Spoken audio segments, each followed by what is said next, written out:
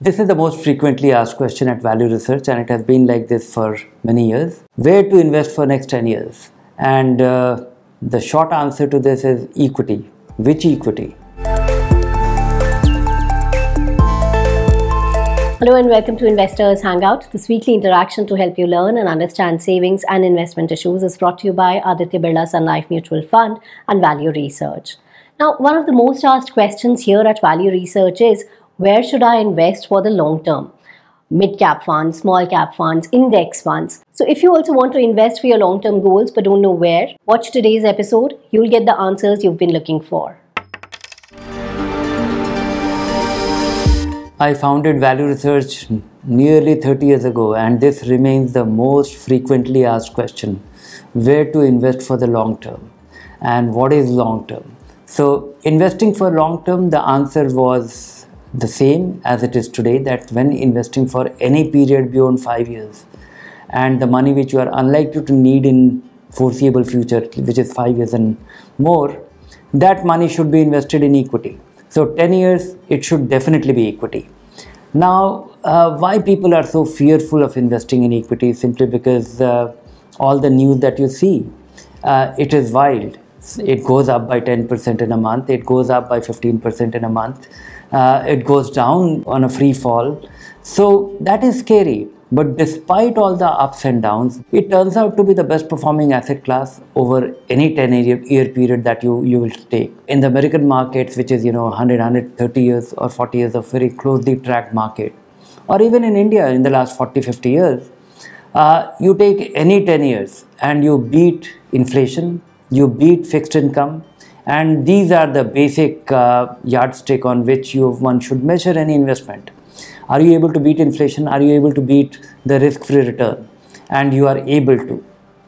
The only catch is that it is wild. So how to do it becomes very crucial. When investing in equity, never invest at one go. But investing for 10 years, equity is the only choice. Where in equity, first step is to evaluate that should you be investing in equity directly, and if you have the time, if you have the inclination, and if you have the wherewithal, if you have the temperament, then buy 10 to 15 stocks, be interested, time it well and exit it well. But all that requires a great deal of effort. If you can't do all that, if you don't have the time, if you don't have the resources, if you don't have the ability and the temperament, then choose a mutual fund. That makes your life easier. But then choosing a mutual fund is also not very easy, because there are 16, 18 kind of tax open-end funds, tax saving, large cap, mid cap, small cap, aggressive hybrid.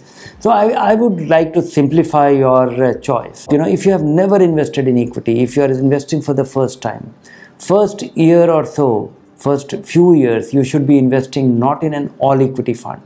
You should be investing in a fund which is 75% invested in equity in a diversified portfolio. Diversified portfolio means a bunch of stocks spread across all kinds, large, small, mid-sized, and of all sectors. So diversification is important, but it's not fully invested in equity. 25% of your money is invested in fixed income.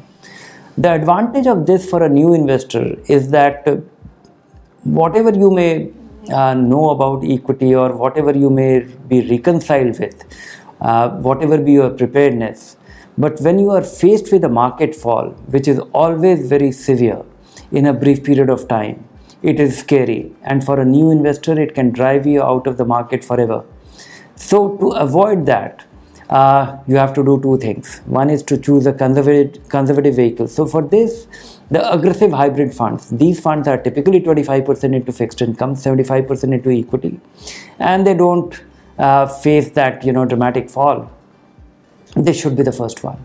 If you are used to it a little bit, then you should consider a flexi cap fund or a multi-cap fund, because this will get you diversification. More importantly than choosing the right vehicle, it is important that you don't do two things. One is that don't invest at one go. If you have a lakh of rupees or 5 lakh rupee accumulated for saving, accumulated savings to invest, don't invest at one go, because market is very volatile, and once you invest and you see a market fall, it becomes very difficult to withstand that. So invest gradually, invest steadily over time, 10 months, 12 months, 15 months, depending on the scale of money. The other is that you have to avoid a certain set of funds, which is the sectoral fund, a thematic fund, anything exotic, anything which you don't understand. Because the basic principle when you invest in a mutual fund, you have to ensure that it is going to be a diversified vehicle at all times. And if it is a compromise on that, if it is not going to be diversified, give it a pass. You can, because if you have to invest in a diversified vehicle, index fund is a diversified vehicle. I feel that one will still be better off with an actively managed fund if you are able to choose one. But don't waste time debating actively managed and index. If you can't choose one, or if you think that index funds are good, go with it, because index fund will give you 90% of the return that you will derive from any actively managed fund. Little bit less, little bit more, but in a 10 years time frame, you will definitely be able to derive substantial part of the equity returns that you can derive. So there is still a case for actively managed funds in India, but don't delay your investment.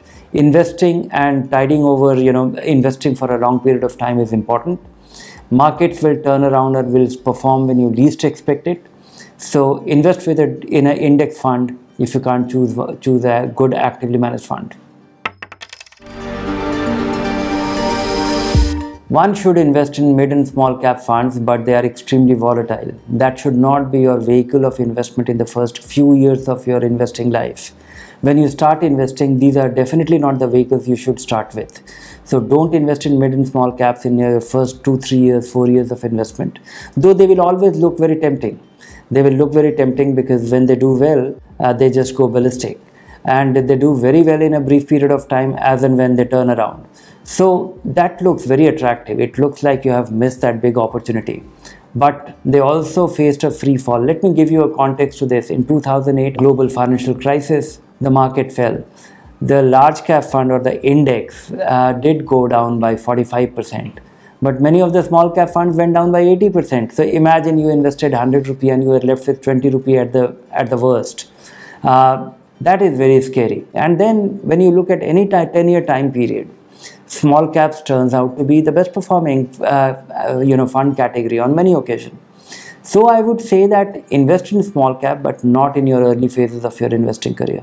Well, that's all we have for you in today's episode. Keep watching this space for more information. If you like the show, do subscribe to our YouTube channel. Take care. Bye for now.